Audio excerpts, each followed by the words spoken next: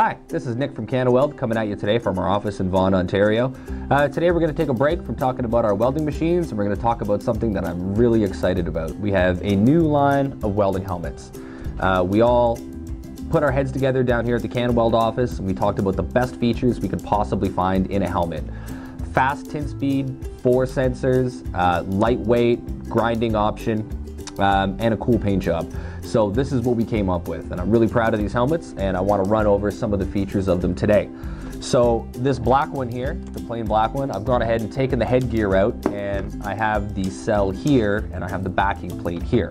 But before we talk about that, I just wanted to pick up each one of these helmets and show you the paint job that we came up with for you guys. So this one here has the black, red, and gray sort of tribal design with the Canaweld logo. I like these, they're pretty flashy. This one here with the swooshes and the maple leaves is actually my favorite. This is the one I'm currently wearing out on my job site right now, and I like it a lot. And then we have sort of a blend of the two with the larger maple leaves, and it's got the Canaweld on the side, it's got the Canaweld on the top, and sort of like the racing stripes. So yeah, I really like the paint job on these helmets. They came out quite nicely. So let's go ahead and take a look at what's included with the kit and how to put these cells together for this one right here. So first, let's run over some of the features. Like I said, these helmets have a 1 in 250 thousandths of a second tint speed. It's the fastest we could possibly find. If you're welding all day in any sort of a production environment where you're constantly up, down, up, down, up, down, you know as well as I do that a quick tint speed is going to save your eyes in the long run. So looking here, you can see we have the main light sensor, but there's also 4 more sensors down here because sometimes maybe you're looking up a little bit and you'll strike an arc low, or someone is directly over to your side and they're going to strike an arc. And if your sensor's only here, it's maybe not going to pick it up and tint that fast, right? So by having the 4 sensors, it gives you more protection for your eyes throughout the day. So let's go ahead and flip this around.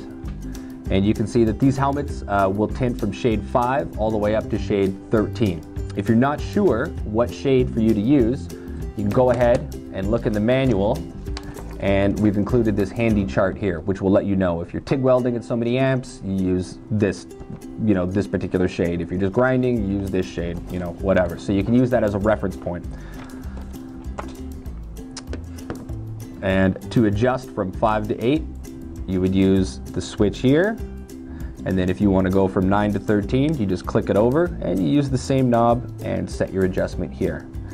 Here, this one in the center, you can adjust your sensitivity.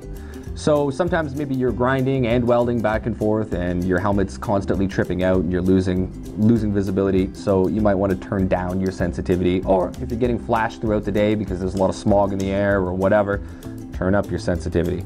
You can also adjust your delay. So depending on the type of welding that you're doing, you can set a small delay so that it doesn't tint automatically. And down here you can see we just go from grind to weld.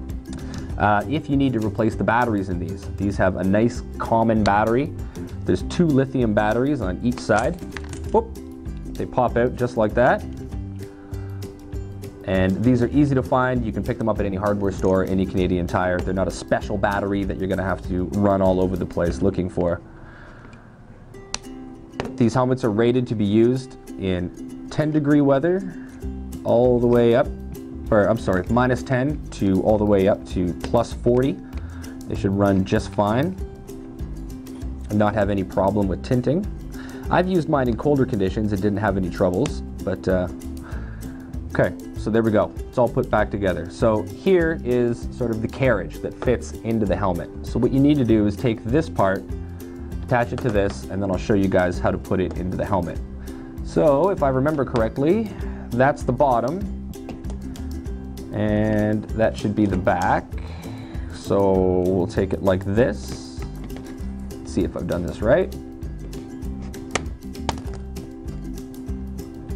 Okay, so now we're set like that. It's in the carriage. Like I said, I pulled out the headgear in this so you guys could see a little better. There's 2 tabs up here. You want to line those tabs with these 2 fingers. Slide it down, and then these are like little spring-loaded fingers. So you want to push these down until they lock in place.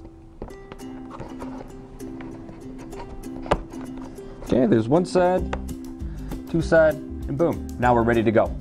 And so this helmet is all set. What's included in the kit when you buy the helmet is a nylon carrying bag that says Canaweld on it.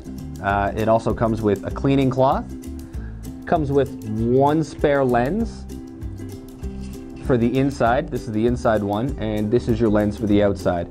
These viewfinders are 98mm by 88mm, so these lenses you can pick up pretty much anywhere that sells welding equipment. You don't necessarily have to search all over the place. They're easy, common sizes.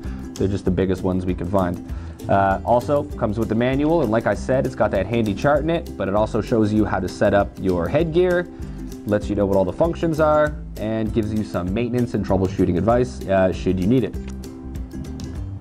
So if you'd like to take a closer look at any of these helmets, follow the link down below. That'll take you to our newly revamped website. You can get a closer look at these things. And if you want to go ahead and subscribe, if you like what you see, that'd be great. We'd appreciate it. And don't forget, you can follow us on Facebook, Instagram, and Twitter. And so until next week, guys, stay safe out there and keep having a lot of fun. Thanks a lot.